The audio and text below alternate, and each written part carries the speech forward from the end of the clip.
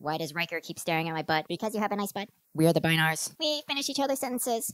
We go everywhere in Pairs.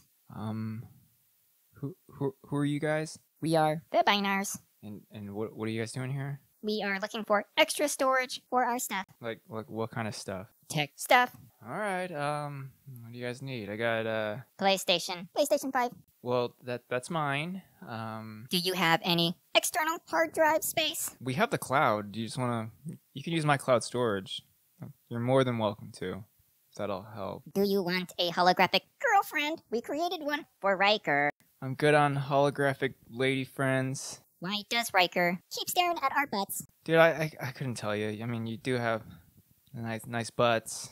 I don't know, that guy's weird, man. Do you think he'll like his holographic girlfriend? Probably. I seen that guy go down to the holodeck and come out all sweaty, so either he's doing some warp calisthenics or he's getting into one of Barclay's weird-ass sweaty hologram programs. I don't know. You're asking too many questions. How'd you guys get in here? We came through a rift in time. I don't even know what that means. You guys had Taco Bell? Do you guys know what Taco Bell is? What is this bell of taco you speak of? It's a fast food restaurant in there. They're pretty bad, but I got the munchies, and it's the closest thing around here.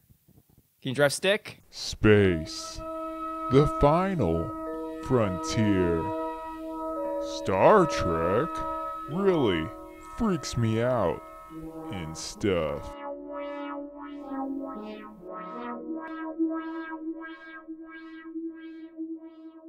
Oh, hello, Starfleet Academy Dropout. My name's Adam, and I like Star Trek. who remembers the Bynars? You know, those adorable, like, purplish short guys, and they cruise around in pairs, and and those guys. They stole the Enterprise and used it as a giant external hard drive. Yeah, those guys. They also made a sex robot hologram for Riker, and Picard goes in and cockblocks them, and they just hang out in Nolans. Yeah, that episode. Yeah, it's a good one. It's actually one of my favorites because it feels like the most Star Trek The Next Generation episode. Like it gives you that TOS vibe. New cast. It's cool. It's like, oh, here's a new alien, and then something happens. Now fix the problem. You know, that right there is the Star Trek equation. But I think if you're listening to this, you probably know that. Can I ask you a question about the Bynars? Well, that being said, this week I watched Star Trek The Next Generation, Season 1, Episode 15, entitled 11001001. Now, I don't speak binary code, but I'm pretty sure that stands for let's joyride the Enterprise, because we can. Gentlemen, if this is what you call enhancement, you've got a gift for understatement. Alright, I'll go ahead and try and wrap up this episode in 60 seconds or less. Start that timer.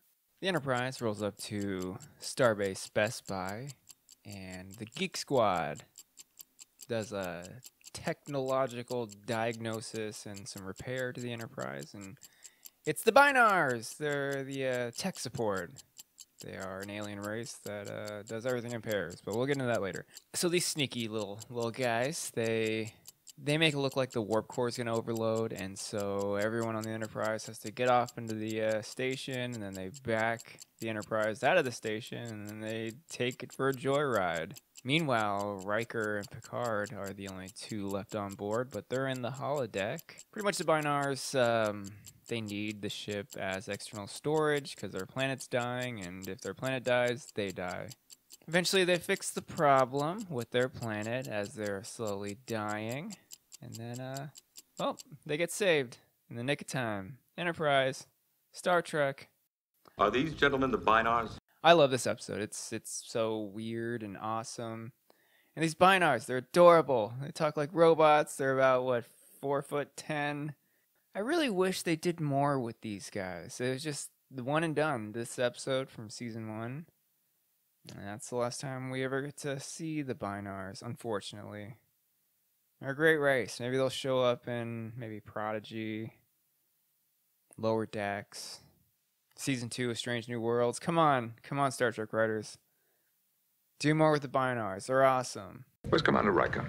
All right, I guess we'll talk about the holodeck program that they created for Riker to keep him busy.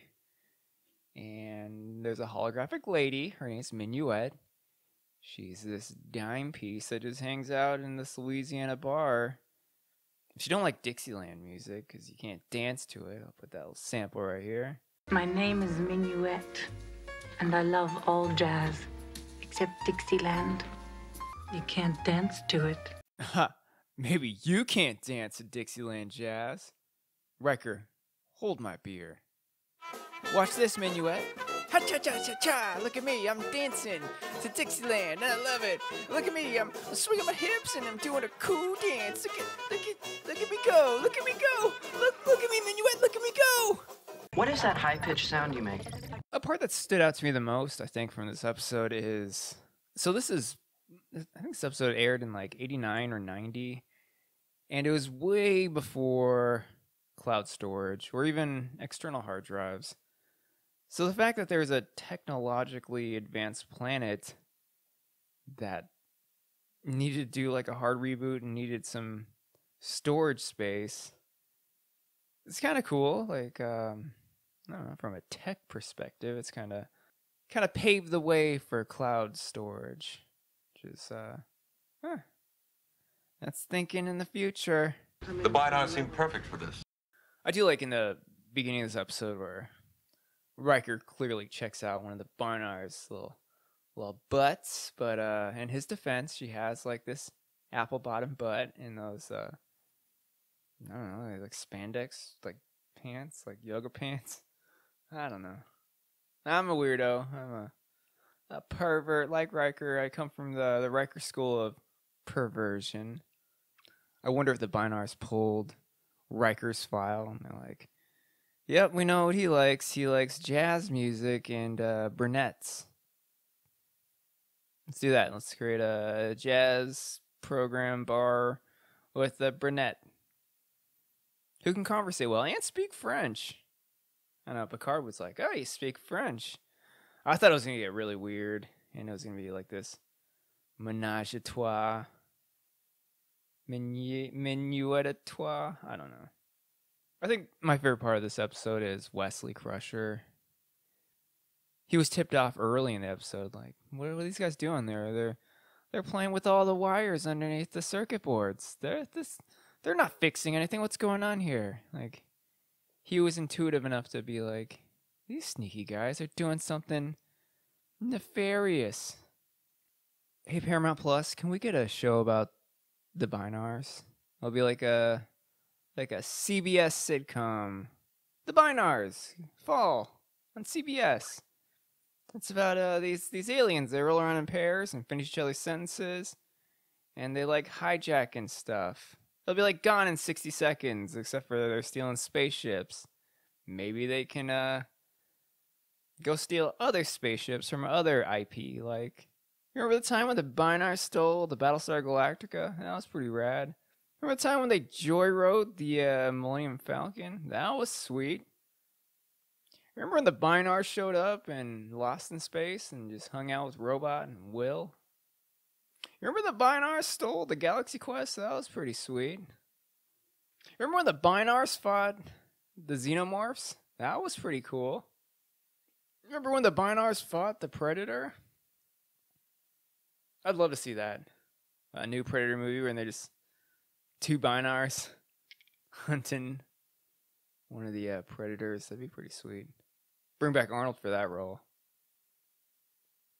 Arnold Schwarzenegger, Jonathan Frakes, and two Bynars take on the Predator. If it bleeds, we can kill it. Riker, stop staring at their butts, you sick fuck. Report. This episode concludes the best.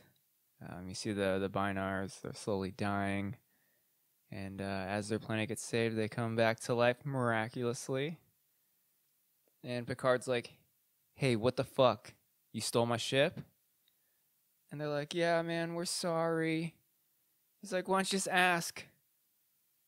And they're like, well, we were afraid you were going to say no. Prime Directive, Star Trek. This episode's awesome. Watch it for yourself. Come to your own conclusions. And, well, that's it. What's your name? Tell me you love jazz. You guys ready for your Klingon lesson for the week? How to speak. I'm going to teach you guys how to say, to gamble, take a chance, take a risk. Because the Bynars took a risk of letting their planet die, and they stole a ship, and, well, the rest is history. Well, that statement, to take a risk, in Klingon, is pronounced Sud. Sud. Take a chance, take a risk, steal the Enterprise. It's easier to ask for forgiveness than it is for permission. Well, at least that's what I learned from this episode. The Bynar way. Well, I hope you guys had fun today and possibly learned something. Next month, I'm doing a 4-part series on Ensign Kim. My favorite Star Trek character, only because he's Asian. And he served on the bridge. He wasn't no spouse of an officer. This guy's an officer himself. Doesn't get promoted in 7 years, but yeah, that guy, he's awesome. He plays the clarinet and the saxophone and gets into trouble with Ensign Paris or Lieutenant Paris. I don't know, that guy who got promoted, demoted, and then promoted again. Meanwhile, Ensign Kim is an ensign after 7 years. If you too like Ensign Kim, leave it in the comments. I'll shout you out. If you want to give me a little fun fact about Garrett Wang or about Ensign Kim and why you like him, leave it in the comments, or you can shoot me a message on Instagram, Starfleet Academy Dropout. I guess to wrap this thing up, let's hear a song about binary code for the Bynars. This is Binary Code by the Mysterons off their album Meandering. Thanks for listening, and I'll see you next week.